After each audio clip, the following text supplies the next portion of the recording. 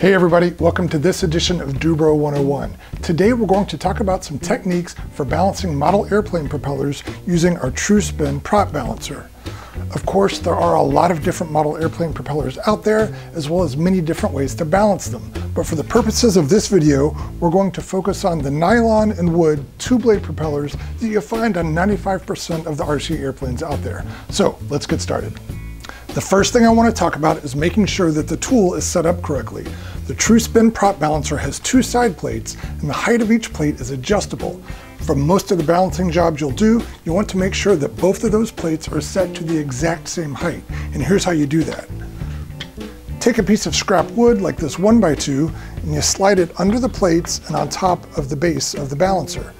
Then you loosen the nuts that hold the side plates in place and lower them down onto the wood. Once you have both plates in place, tighten the nuts and remove the wood. And now both plates are at exactly the same height. You also want to make sure that you're using a flat and stable surface to work on. In the first example, we're going to balance a nylon propeller. These propellers are made with an injection molding process, and because of that, sometimes there's some plastic flashing around the edges. And if that's the case with your propeller, you want to clean that off before you try to balance it.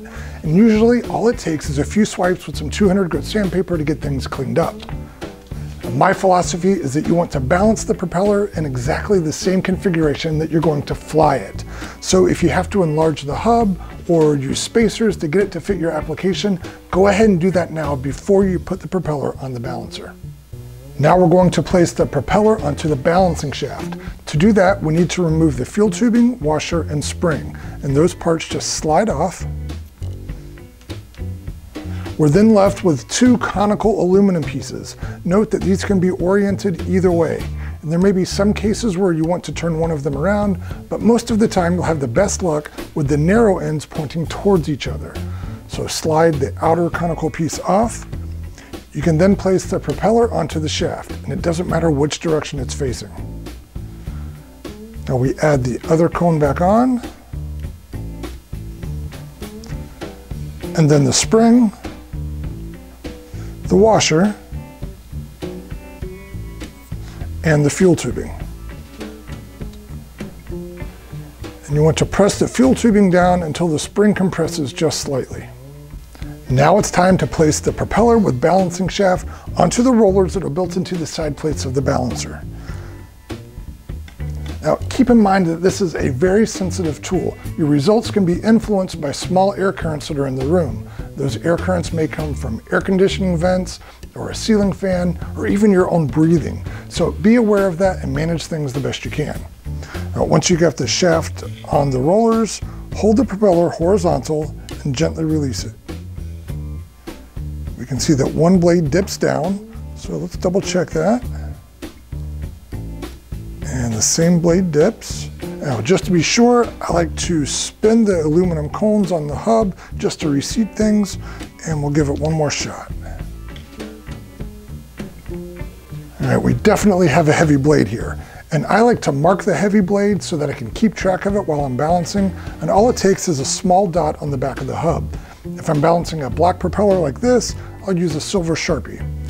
If I'm balancing a gray propeller, a black Sharpie does well for me. As long as you can see the mark, it doesn't matter what color you use. Now we're going to make some adjustments to actually get this propeller balanced. And as I mentioned before, there are many different ways to do that. Some people like to use super glue or nail polish on the light blade, but I actually prefer to use tape on the light blade. And for a black propeller like this, I use standard electrical tape. If I'm balancing a propeller that's gray or any other color, I'll use clear packing tape or clear Scotch tape. Determining how much tape you need and where to place it on the propeller blade is a process of trial and error. What I like to do is get a strip of tape and place it sticky side down on parchment or wax paper, and I then use a razor blade to cut it into different size segments. And this gives me the tools that I need to quickly experiment and hone in on the size of tape that I need. To get started with balancing, we're going to pick a random piece of tape and then place it halfway out on the light blade. And what I like to do is place the tape so that part of the tape overhangs the leading edge of the propeller, and that allows me to easily grab it so it can be repositioned. And it looks like the other blade is still heavy. So what we're going to do is move that piece of tape further out, closer to the tip, and try again. And we're still heavy on the other side, so we'll move it out a little more.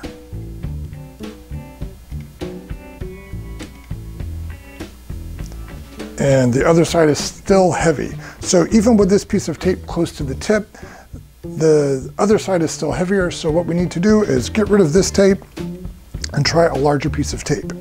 Now I'll grab a larger piece and start back in the middle. We'll test it again. Still light, so we'll move it out.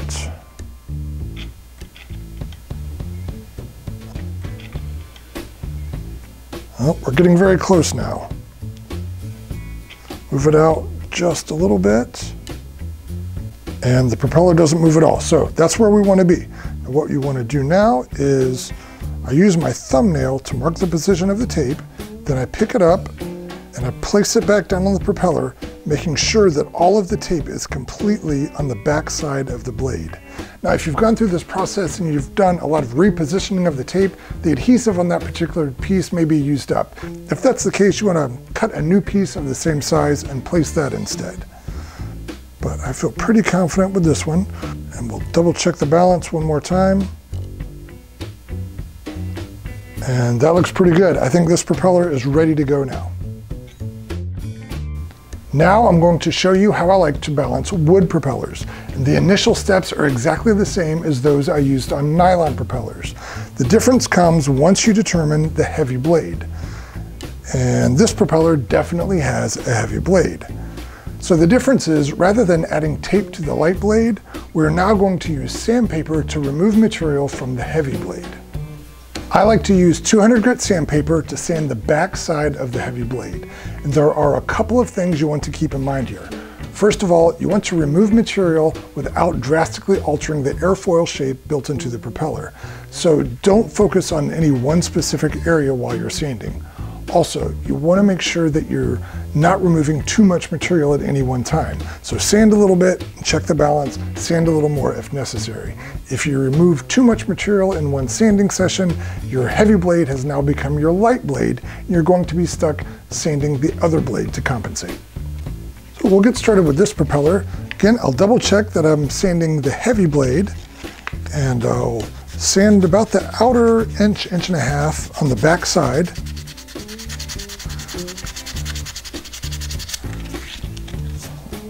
Check the balance. And it's still heavy, so we'll remove a little more.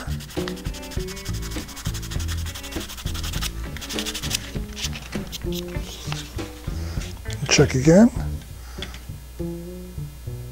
Just a little bit more should do it.